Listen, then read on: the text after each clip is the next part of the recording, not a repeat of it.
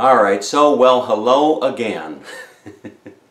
Do you remember me? I certainly hope so. You know, I think to say that it's been a while would be a bit of an understatement. And I've been, not only have I been, racking my brain as to what I was going to say in this video for the last several days, but I've been patiently waiting to do this video. And I want to spend just a few moments and give you some background into what went into thinking of doing this video again, and kind of talking a little bit about my absence over the last few months. And as I recall, the last time I did a video, I was saying goodbye to my dad and putting him on a plane to go back to Cleveland. And you all remember my dad, right? So I was putting my dad on a plane back to Cleveland, and I myself was getting on a plane and going to Kauai, Hawaii. And I had every intention when I was getting on that plane to bring you along and take you over to Kauai and all that type of stuff. But as I sat on that plane going over there, I had a lot of time to think, And there I go with the, some things might never change, so that hasn't changed. But I had a lot of time to think, and as I was sitting there on that plane thinking, I found myself, going through my mind thinking about a few things. One of which was, responsibility. Another was motivation. What was my, as I thought about doing these videos, what was my underlying motivation? What was my where were my responsibilities and all that type of stuff? So to elaborate a little bit on that, I think that I should share this with you. Doing videos, the majority of you watching these videos, doing videos, it can be challenging. It's challenging to sit in front of a camera like I'm doing here and to just talk. The majority of you out there would probably say that you don't have any desire to do it, but then there's probably a good majority of you out there that probably admire my ability or willingness, if you want to call it that, to sit in front of a camera such as I am here and just kind of spilling my beans, so to speak. But anyway, so as I sat there on the plane, I thought to myself, I need a break. I need a break from the whole video thing, because it's just too it was just too emotionally draining. When I say emotionally draining, and that'll tie into the responsibility. I've got an incredible business. I run an incredible business. I'm so fortunate to have the business that I've worked hard for, and I've got a responsibility to myself, and I've got a responsibility to my clients, to give it all that I've got. And what I was finding was that doing the videos, it was so emotionally draining, and it was taking away from my ability to give 100% to my business, and for that reason, that's kind of why I just stepped away from the videos, and I don't know whether or not I would say that I'm back. That remains to be seen, but I felt that maybe there was some clarification, because I know that when somebody becomes such a part of your life, such as I did probably to a lot of people that watch these videos, and my dad did, for that matter, I know that when that's gone, that's turned off, that can be a real disappointment, a real challenge for some people. It was probably anything but a disappointment, that I stopped doing videos. But anyway, so as far as the responsibility to myself and to my clients, etc., I just wanted to take a break. I needed a break from the videos, And as far as the motivation goes, you know, the motivation with the videos,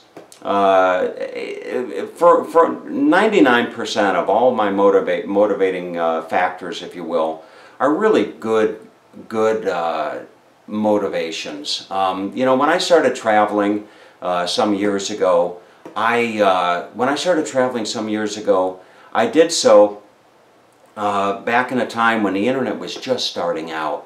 And I also did so at a time in my life where I never dreamed that I would go to the places that my travels would take me, and experience the things that I would experience, or meet the people that I would meet. Never in my wildest dreams growing up in Euclid, Ohio, did I ever think that I would get to those places and do those things.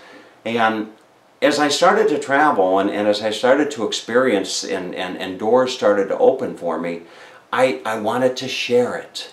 I wanted to share the excitement. And while some people might see that as boasting or bragging or something like that, for me it was just pure excitement. It was joy. And I wanted to share that. Much as, you know, when something good happens to you, don't you pick up the phone and say, you're not going to believe what happened, you know? So that, you know, that was the motivation of kind of what got me into doing the videos. And you know, as far as, you know, the motivation of sharing my dad, you know, my dad is such a wonderful man. He is I can't even think of enough positive things to say about my father. And the ability to share my dad with so many people was so incredibly wonderful. So you know, so that was the you know, those were part of the motivations. And then, you know, I got to be honest in saying that there were some motivations that were less than healthy, and you know, over the course of my lifetime, as things come into my life that I view and perceive and recognize as being unhealthy, I strive and I work really hard to identify them and eliminate them. So you know, I'm certainly not perfect, and I look back over the course of the last several months and doing the videos, and I recognize that I didn't always make the best choice. I didn't always say the right thing, you know, and I guess, as the saying goes, it is what it is. You know, you learn to you learn not only to be forgiving of others, but you learn to be forgiving of yourself. So my motivations in doing the videos, you know, as I sat there on that plane going over to Kauai, my motivations were not always 100% for the good. Let's just leave it at that. And in doing so, I just decided to step back from the videos. And then the other thing was, you know, as far as the responsibility and the distraction that the videos would present, I had to focus on something else, not only my business, and I had to focus on my health. You know, I had to really pay attention to my health and focus on my health. So that explains a lot of why I've been absent. So, on a couple other things, some exciting stuff has happened since I stopped doing videos. Some really exciting stuff. You know, I live here in a community in Fort Myers, Florida called Paseo. P-A-S-E-O. Paseo. Paseo. So I joined the communication committee. They have a communication committee. The board of directors, there's about 1,100 homes here, about 3,000 residents. So the board of directors formed a communication committee. And the communication committee was going to take on different aspects of the communication dynamics of the community. The newsletter, for example, doing surveys, and one of the things was the website. So I joined, and I wanted to offer my expertise in web design. And as I was on the flight coming back from Kauai, and I was thinking about it, I was coming back to my first meeting for the communication committee. And in doing so, I sat there at an airport and I typed into Google Paseo Fort Myers. And what I saw was everything but our community. Meaning I saw real estate companies, I saw the developer, I saw everybody at the top of Google except us. And I thought something's wrong with this. So I went to the first communication committee meeting and I said, listen folks, I said, you all know that I do websites. I said, and websites is on our agenda to look at. I said, we shouldn't be focused on our website. We should be focused on our web presence. We should be focused on the image that we're sending out to potential people that are going to buy here, potential people that are going to rent here, potential people that are going to visit here. We need to brand our community. We need to take control of our web presence. And fortunately enough, the individuals on the committee embraced this idea. And as the whole thing evolved, we came up to the concept of we were going to brand ourselves with My Paseo Life. L-I-F-E. My Paseo Life. What is My Paseo? What does your Paseo life mean to you? Well, you know, so our Paseo life is incredible. My Paseo life is really special. So we went out and we bought a domain name. And I told them, I said, we need a new website. Because the website that is currently being used by this community isn't owned by the community. I said, we don't own this website. The management company owns the website. If we build up a web presence and the management company leaves or we fire them, they take the website. I said, we need a website that is not only beautiful, but we need a website that we own, that's owned by the community. And I said, I have a great idea. So anyway, without going into a lot of detail, basically what I've been doing for the last 4 weeks is I've taken the website that I was doing for the auto repair shops and I merged it with another website, a beautiful website. And the end result is just spectacular. Well, I'll let you be the judge whether it's spectacular or not. But the long story short is, is that the board is going to buy this website. So the board's buying the website from me, and not only that is I have a template. You know, this management company manages properties in Florida, in New York, in the Bahamas. They got about 300 properties. They're charging each property $300 per month. So Scott Abbott up there in the Detroit area, do the math, okay? Pull out your calculator. 300 times 300 equals, I don't know, what is that, $90,000 a month is what they're making. So anyway, I've been working really hard with Joanna and over in Poland, and we've been spending the last month working on a new website. Now it's not online yet, but I'm going to show it to you. So what you're going to want to do, well, let's just do the whole unveiling right here, okay? Ta-da! There it is, folks. mypaseo.life. So if you want to see this website, you're going to go to www.mypaseo, P-A-S-E-O, .life, not .com, .life, mypaseo.life. And then to see the whole website, you're going to add a / and type in the word preview, P-R-E-V-I-E-W. So mypaseo.life/preview. And go check it out. It is really a beautiful, beautiful website. And you scroll down and there's one of our residents there, and it's got some really nice features. But anyway, so this is the website. And we've got a beautiful resident portal where you can log in and pay your bills and all that kind of stuff. So I've been working on this, and that's taken all my concentration. So anyway, to bring you up to speed on a couple other things, Little Buddy.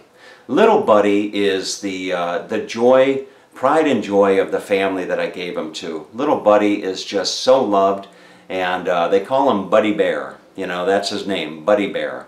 And he gets in the RV with them, and he goes on trips, and the little girl, she's probably 12 years old now. They live in a neighborhood, and everybody loves Buddy, you know. So you know, it was tough giving Buddy away, and I didn't make the wisest decision in getting a little dog, but in the end, it all worked out, you know. As far as my dad, I wish I had some really great news to share about my dad, but unfortunately, my dad finds himself, albeit temporarily, my dad finds himself in a nursing home, in a rehabilitation center. And I say temporarily because he's going home. It's not a permanent situation, fortunately. So my dad finds himself in a nursing home up in the Cleveland area, and you could almost call it a rehabilitation facility. So he's in this facility up there, and he's going to be in there. He's been in there for 3 or 4 weeks now, and he's going to be in there probably another 2 weeks. And maybe longer, I don't know, 2 or 3 weeks. But his spirits are good, and his spirits are good. I try to call him most every day. And, you know, as a matter of fact, I'll try to call him here in just a moment. But, you know, I would really appreciate it if some of you out there might send him a card, like a Get Well card or a Father's Day card. And the address, I don't know if you can see this or not, but you're going to send it to the Hannah House, H-A-N-N-A-H. Okay, are you writing that down, Angela and Melissa? Okay, H-A-N-N-A-H, House, Hannah House. And then you're going to send it to attention, Ernie Hall, H-A-L-L, of course, Ernie Hall, room 226. Okay, so it's the Hannah House, room 226, Ernie Hall.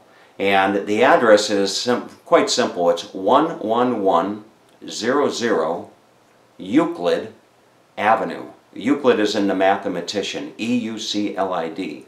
So 11100 Euclid Avenue, Cleveland, Ohio, 44106. So again, Hannah House, Ernie Hall, room 226, 11100 Euclid Avenue, Cleveland, Ohio, 44106. So you know what? I know that my dad would just be tickled pink if there were some cards that came his way from some people wishing him well. And I don't know if I can. I'm going to try to give him a call. I don't know if he'll answer it or not, but we can certainly see. And I don't know if you'll be able to hear it. Let's see.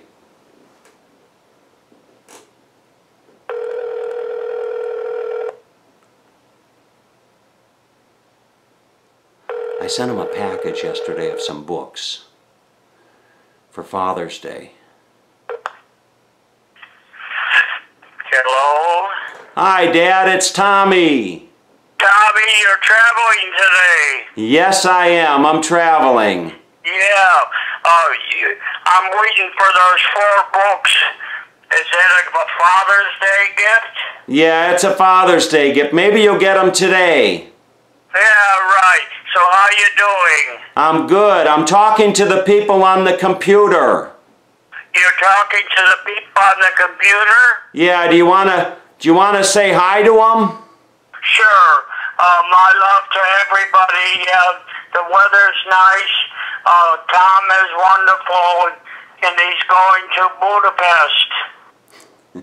That'll be nice. Maybe you can watch his place for him. Okay, sounds good. I'll call you later. I'll call you later. I'll call you later. Okay, I'll look for the books. Okay, bye-bye. Yeah, bye.